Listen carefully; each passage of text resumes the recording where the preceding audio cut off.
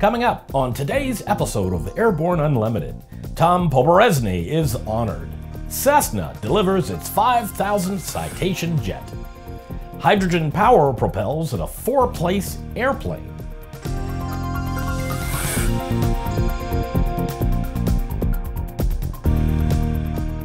Hello, I'm Christopher C. Odom. It's October 5th, 2016, and this is Airborne Unlimited. Tom Poberezny has been the champion of recreational aviation, and we at A&N congratulate Tom for his induction into the National Aviation Hall of Fame. Even more important, his contributions to the recreational aviation have overflowed into all areas of general aviation. And as if his achievements aren't enough, Tom is simply a nice guy. The 69-year-old Poberezny is being honored for his diverse aviation achievements, perhaps the best known of which is serving as EAA president for more than 20 years, between 1989 and 2010. His achievements also include his notable accomplishments as an aerobatic competition and air show performer. Poberezny was introduced at the award ceremony by Russ Meyer Jr., a former National Aviation Hall of Fame enshrined. Poberezny's induction also creates the first father-son tandem in the National Aviation Hall of Fame, as EAA's late founder, Paul Poberezny, was inducted in 1999. We at A&N salute our friend Tom Poberezny. Cessna continues to push jets out the factory door as they announce the recent delivery of the 5000th Citation light business jet. The aircraft was a Citation M2 that they delivered to Helitrip Charter, which is leasing the aircraft to Catreus Limited, which is an established charter operator based in the UK. Catreus currently manages and operates a mixed fleet of aircraft. Catreus' combined aircraft fleet now operates approximately 3,000 charter hours a year. Cy Williams, the CEO of Catreus, said in part, "We are delighted to add another Citation M2 to our fleet. After bringing the first M2 into the UK last year, we have seen an increase in demand for the aircraft." Williams added that they look forward to their continued relationship with Textron Aviation. Cessna entered the light jet segment in 1972 when the company delivered its first Citation. According to Cessna, that Citation light jets have continued to lead the light jet segment. After the break, hydrogen and electric power propel a pipistrel. Based on the popular Sling 2 LSA, the Sling 4 was designed to be the most practical and desirable lightweight four-place experimental aircraft on the market.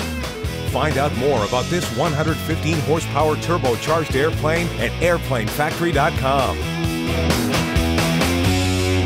Since the early days of powered flight, pilots have struggled with landing in crosswinds. In fact, crosswinds and wind gusts cause more landing accidents than fog, thunderstorms, and icing combined. That's where the Redbird X-Wind SE comes in. By placing pilots in gusty crosswind conditions for extended periods of time, the X-Wind SE gives instructors all the time they need to teach the pilot the proper techniques for landing in crosswind conditions. For more information on Redbird X-Wind SE and Redbird's entire line of flight training devices, visit www.redbirdflightsimulation.com.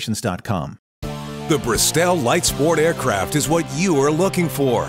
The Bristol is wider than a Cirrus, faster than a Skyhawk, offers more storage than a Husky, and comes standard with Garmin avionics. So what are you waiting for? Visit Bristol.com to find out how you can get into a Bristol today. Welcome back. If you'd like to be a supporter of Airborne Unlimited, send an email to Jim at aero-news.net. A four-place hydrogen-powered aircraft flew for the first time in Stuttgart, Germany last week. The HY-4 is the world's first four-seat passenger aircraft powered solely by a hydrogen fuel cell system.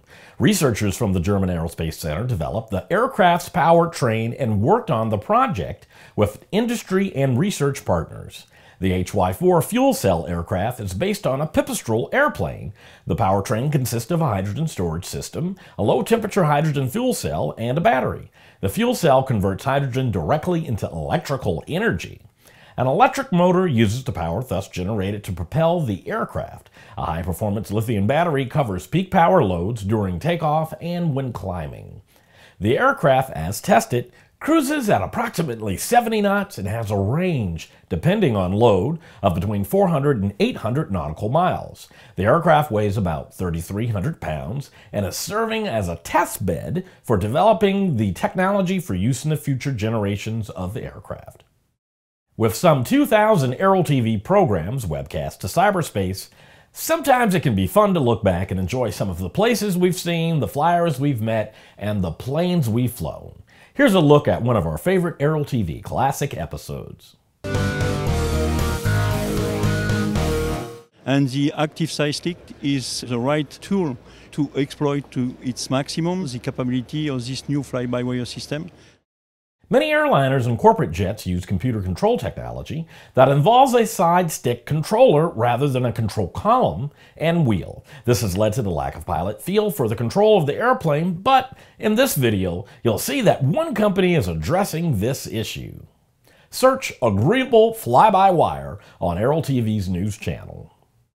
After these messages, SpaceX checks out a ULA building.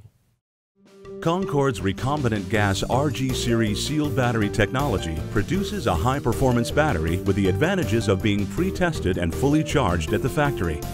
Find out more about Concorde's entire line of batteries at www.concordebattery.com. Concorde, the heart of your aircraft. Sandia introduces the new SAI 340 Quattro TSO'd airspeed, attitude, altitude, and slip. With integral backup battery, safety never looked so good. See it now at www.sandia.aero. Explore no limits flying in the FAA-certified Sea Ray Amphibious LSA, one of the top 3 best-selling LSAs in the U.S. Progressive Aerodyne Sea Ray comes equipped with a Rotax engine and exhibits extraordinary handling on land, water, and in the air. Check it out at www.searay.com. There's a difference between charting a steady course and pushing for the ceiling. And for nearly a century, Hartzell Propeller has been defining that difference. It's in our passion for engineering and research and our dedication to testing the limits of performance. We are built on honor. We are Hartzell Propeller.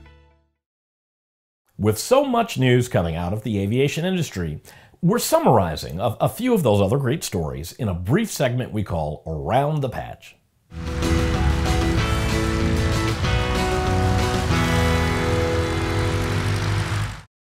A SpaceX official visited a building of its competitor ULA while investigating the loss of their Falcon 9 rocket. It's reported something unusual was seen on the roof at the time of the explosion. Air Force investigators said there was nothing connected with the explosion. A Russian man has been arrested in Warsaw, Poland, and accused of flying his drone over the home of the Polish Prime Minister without permission. It's reported that the operator could face up to 5 years in prison and other charges could be pending. A vintage Culver aircraft went down Saturday in Longview, North Carolina. The accident resulted in the fatal injury of the pilot, who was the only person on board the plane.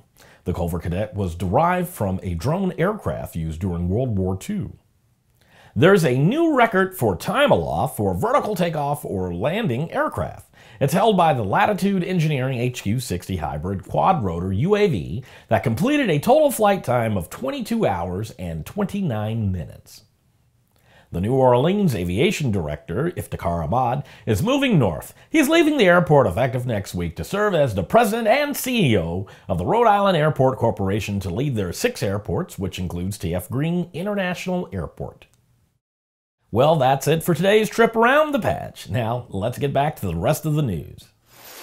Mitsubishi is flight testing its new regional jet known as the MRJ in the Pacific Northwest of the United States due to the congestion in airspace over Japan. Now, it's been reported that the first of the 4 MRJ airplanes arrived last week at Moses Lake, Washington to begin flight testing. However, even as flight testing gets underway, the company is saying that production of the aircraft will be delayed by another year. The Seattle Times reports that according to the Nikkei Asian Review, Mitsubishi has decided to rebalance the aircraft after apparently repositioning certain components. Mitsubishi Aircraft said in a news release that the company still hopes to achieve type certification in 2018. But Bloomberg News has reported that All Nippon Airways, the launch customer for the airplane, confirmed that Mitsubishi had informed the airline of possible delays last month and has not offered a revised delivery date for the airplane. Well, that's our program for today. Remember that Airborne Unlimited is streamed daily, Monday through Friday, with additional breaking news bulletins for important stories that fall outside of our normal deadlines. If you're watching us on YouTube, please subscribe, and do check us out on Facebook and Twitter. Get comprehensive, real-time, 24/7 coverage of the latest aviation and aerospace stories anytime at aero-news.net. Keep flying. We'll see you tomorrow.